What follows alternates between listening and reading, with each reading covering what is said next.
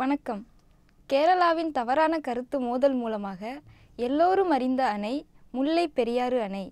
தமிழக தென் மாவட்டங்களான தேனி, திண்டுக்கல், மதுரை, சிவகங்கை, ராமநாதபுரம் மாவட்டங்களின் வறட்சியை போக்குவதற்காக திரு ஜான் பென்னிக்விக் அவர்கள் கட்டித்தந்த நீர் ஆதாரம்தான் முல்லை பெரியாறு. 1841ஆம் ஆண்டு ஜனவரி 15ஆம் நாள் இங்கிலாந்தில் பிரிகேடியர் ஜெனரல் ஜான் பென்னிக்விக் அவர்களுக்கு மகனாக பிறந்தார் ஜான் பென்னிக்விக். செல்தன்காம் கல்லூரியிலும் அடின்ஸ்கோப்பில் உள்ள HEIC இராணுவ கல்லூரியிலும் கல்வி கற்றார். இங்கிலாந்தில் உள்ள ராயல் இன்ஜினியரிங் கல்லூரியில் பொறியியல் பட்டம் பெற்றார். இவரது மனைவி கிரேஸ் ஜார்ஜியானா சாமியர். இவர்களுக்கு 5 மகள்களும் 1 மகனும் பிறந்தனர். ஜான் பென்னிக்விக் அவர்கள் சென்னை அரசின் பொதுப்பணித்துறை பொறியாளர் செயலாளராக 1895ஆம் ஆண்டு அக்டோபர் 10ஆம் நாளில் நியமிக்கப்பட்டார். இச்செய்தி லண்டன் அரசு பதிவிதழில் வெளியிடப்பட்டது. இதன்படி ஆங்கிலேயர் ஆட்சி காலத்தில் இராணுவ பொறியாளராக இந்தியாவில் பணியாற்றிட வந்தார். அதற்கு 1 நூற்றாண்டிற்கு முன்பு மேற்கு தொடர்ச்சி மலையில் உற்பத்தியாகி மேற்கு நோக்கி பாய்ந்து கடலில் வீணாக தண்ணீர் கலப்பதை பார்த்த ராமநாதபுரம் மன்னர் சேதுபதி 1798ஆம் ஆண்டு முல்லையாறு, பெரியாறு நதிகளை இணைத்து அணை கட்டி தண்ணீர் முழுவதையும் மதுரை, ராமநாதபுரம் பகுதிகளுக்கு கொண்டு வர திட்டமிட்டார். இதற்காக முத்து இருளப்ப பிள்ளை தலைமையில் 12 பேர் அடங்கிய குழுவை மேற்கு தொடர்ச்சி மலைக்கு அனுப்பி வைத்தார். அந்த குழுவினர் காடுகளை அழித்து அணை கட்டுவதற்கான இடத்தை தேர்வு செய்து அணை கட்டுவதற்கு ஆகும் செலவுக்கான மதிப்பீட்டு அறிக்கையை மன்னரிடம் கொடுத்தனர். மன்னரிடம் அந்நாளில் போதிய பொருளாதார வசதியின்மையால் அத்திட்டம் கிடப்பில் போடப்பட்டது என்று வரலாறு கூறுகிறது. நம் நாட்டை ஆங்கிலேயர் ஆட்சி செய்த காலத்தில் பெரியாறு அணை கட்டப்படுவதற்கு முன் சென்னை மாகாணத்தில் வைகை வடி நிலப்பரப்பில் மழையே பெய்யாத காரணத்தால் உணவு பஞ்சம் ஏற்பட்டது. இதனால் பல்லாயிரக்கணக்கான மக்கள் பஞ்சத்தால் பாதிப்புக்கு ஆளானார்கள். மக்களின் அவலத்தை கண்ணுற்ற ஜான் பென்னிக்விக் அவர்களின் மனம் வேதனையுற்றது. இந்நிலையை மாற்ற ஏதாவது செய்ய முடியுமா என்று அவர் மனம் ஏங்கியது. மேற்கு தொடர்ச்சி மலையில் பெய்யும் மழைநீர் பெரியாறு என்ற பெயரில் 56 கிலோமீட்டர் தூரம் தமிழகத்தில் ஆறாக பாய்ந்து கேரளாவிற்குள் நுழைந்து முல்லை பெரியாற்றுடன் கலந்து அரபிக்கடலில் எதற்கும் பயனின்றி கலப்பதைக் கண்டு இந்த ஆற்றுக்கு இடையில் ஒரு அணையை கட்டி தண்ணீரை மலையின் வடக்கு பகுதிக்கு திருப்பிவிட்டால் வறண்டு போன நிலங்கள் பயனுள்ள விளை நிலங்களாக மாறிவிடும் என்று திட்டமிட்டார். பெரியாறு, முல்லையாறு இவற்றை கிழக்கு முகமாக திருப்பிவிட்டு அங்கிருந்து ஒரு குகைப்பாதை வழியாக வைகை ஆற்றிற்கு திருப்பிவிடப்படுகிறது. இதற்கான திட்டம் ஒன்றினை தயாரித்து அணை கட்டுவதற்கான திட்டத்தை ஆங்கிலேய அரசின் பார்வைக்கு கொண்டு சென்று அனுமதி பெற்றார். 1895ஆம் ஆண்டு அக்டோபர் 11ஆம் நாள் 75 லட்சம் ரூபாய் திட்ட மதிப்பீட்டில் அன்றைய சென்னை மாகாண அரசின் கவர்னர் லார்டு கன்னிமாரா அவர்களின் முன்னிலையில் அணை கட்டுவதற்கான பணிகள் தொடங்கின. ஆங்கிலேய பொறியாளர் கர்னல் பென்னிக்விக் தலைமையில் பிரிட்டிஷ் இராணுவத்தின் கட்டுமானத்துறை இந்த அணை கட்டும் பணியை மேற்கொண்டது.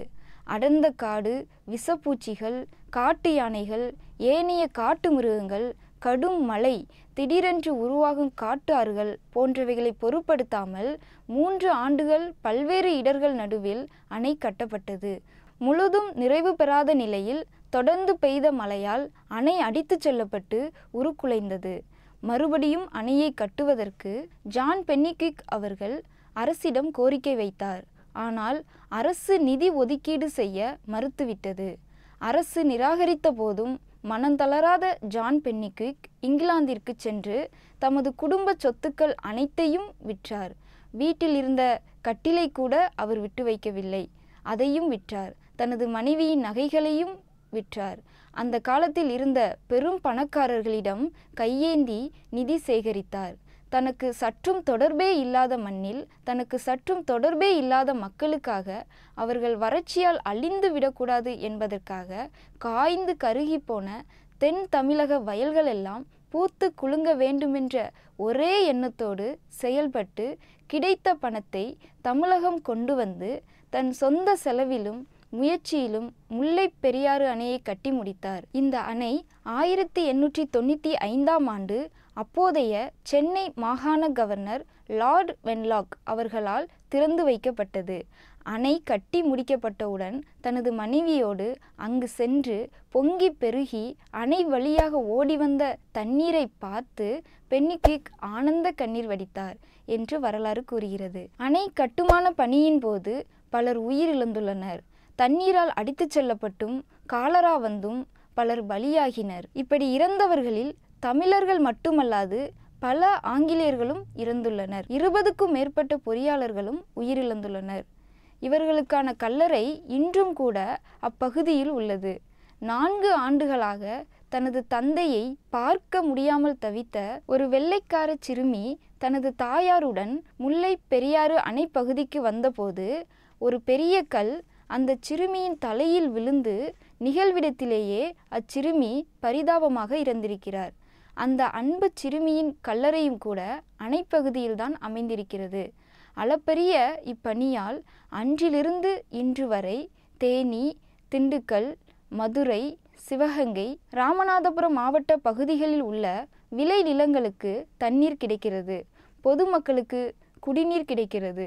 பெரியாறு அணையை கட்டி முடித்த பென்னிக்விக் அவர்களுக்கு சென்னை மாகாண பொதுப்பணித்துறை செயலாளர் பதவி கொடுத்து அழகு பார்த்தது அப்போதைய அரசு.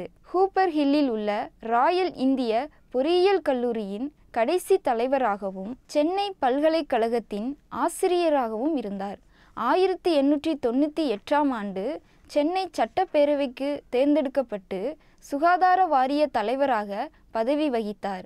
1899ஆம் ஆண்டு ஆஸ்திரேலியா பிரிஸ்பெயின் நதியின் வெள்ளப்பெருக்கில் ஏற்படும் சேதத்தை தவிர்க்க ஆஸ்திரேலிய அரசு ஜான் பென்னிக்விக் அவர்களிடம் ஆலோசனை கேட்டு பெற்றது. முல்லை பெரியாறு அணையை கட்டிய பென்னிக்விக் அவர்களது அருஞ்செயலை போற்றும் விதமாக தேனி மாவட்டம் கூடலூர், லோயர் கேம்ப் பகுதிகளில் தமிழ்நாடு மின்சார வாரியத்திற்கு சொந்தமான இடத்தில் 2500 சதுர அடி பரப்பளவில் சுமார் 1 கோடி செலவில் வெண்கலத்திலான ஜான் பென்னிக்விக் அவர்களது சிலை நிறுவப்பட்டது. தமிழக அரசின் சார்பில் ரூபாய் 1.25 கோடி செலவில் மணி மண்டபமும் கட்டப்பட்டிருக்கிறது. ஜான் பென்னிக்விக் 1911ஆம் ஆண்டு மார்ச் திங்கள் 9ஆம் நாள் இவ்வுலக வாழ்வை நீத்தார்.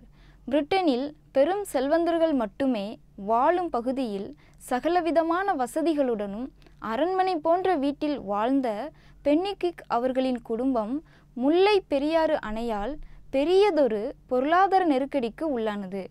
அணை கட்டிய பிறகு பென்னிக்விக் அவர்கள் குடும்பம் அரசாங்கம் கட்டித்தந்த தொகுப்பு வீடுகளில் ஒரு வீட்டில் வாழ்ந்து வந்துள்ளனர்.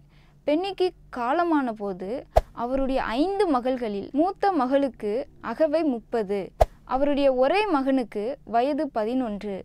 ஏழ்மை நிலையில் இருந்த அவர்களுக்கு உறவினர்கள், சுற்றத்தினர் யாரும் உதவி செய்யவில்லை. அவருடைய 3 மகள்களுக்கு திருமணம் செய்து வைக்க இயலாததால் அவர்கள் கன்னிகளாகவே காலமாயினர்.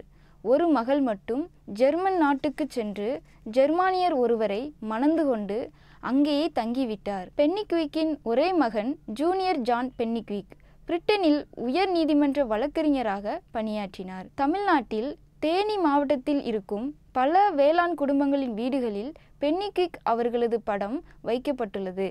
கடவுள் வரிசையில் அவரும் வணங்கப்படுகிறார். தேனி, மதுரை மாவட்டங்களில் சில உழவர் குடும்பங்களில் தங்களது பிள்ளைகளுக்கு பென்னிக்விக் என்று பெயர் வைக்கும் பழக்கம் இன்றும் இருந்து கொண்டுதான் இருக்கிறது. முக்கியமாக தங்களது வீட்டில் பிறக்கும் ஆண் குழந்தைகளுக்கு முதல் பெயராக பென்னிக்விக் என்று பெயர் சூட்டும் பழக்கம் என்பது காலம் காலமாக கடைபிடிக்கப்பட்டு வருகிறது. சுருளிப்பட்டி, பாலார்பட்டி, கூளையனூர் போன்ற ஊர்களில் பென்னிக்விக் அவர்களின் நினைவை போற்றிட ஆண்டுதோறும் பென்னிக்விக் அவர்களுக்கு பொங்கல் வைத்து வழிபாடு நடத்தப்படுகிறது. 2011ஆம் ஆண்டு பென்னிக்விக் பற்றிய புத்தகத்தை மதுரை மாவட்ட ஆட்சித் தலைவராக இருந்த சகாயம் அவர்கள் வெளியிட்டார். பென்னிக்விக்கிற்கு லண்டனில் உள்ள புனித பீட்டர்ஸ் தேவாலய வளாகத்தில் கல்லறை எழுப்பப்பட்டது. லண்டன் தேவாலய விதிப்படியும் லண்டன் அரசு உத்தரவுப்படியும் 100 ஆண்டுகள் பழமையான கல்லறைகள் இடிக்கப்பட வேண்டிய கட்டாயம் ஏற்பட்டது. அதில் பென்னிக்விக் கல்லறையும் அடக்கம்.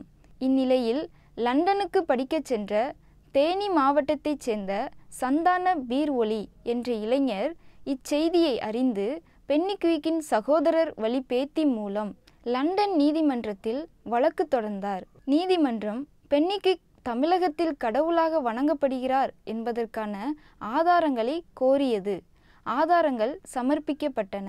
சில ஆண்டுகளுக்கு முன் பொங்கல் காலத்தில் பென்னிக்விக் அண்ணன் சார்லஸ் மகள் வழிப்பேத்தி டயானா ஜீப் தமிழகம் வந்து பெரியாறு அணையை பார்க்க விரும்பினார். அவருடன் இங்கிலாந்து தேவாலய அமைச்சர் சாரோன் பில்லி, லண்டன் புனித பீட்டர் தேவாலய செயலாளர் சூசன் பெரோ, ஊடக ஆய்வாளர் ஜெய்னி மோரி ஆகியோர் தேனி மாவட்ட எல்லை பகுதியான லோயர் கேம்ப் வந்தனர். அங்கு அவர்களுக்கு வேளாண் மக்கள் உற்சாகமான வரவேற்பு கொடுத்தனர்.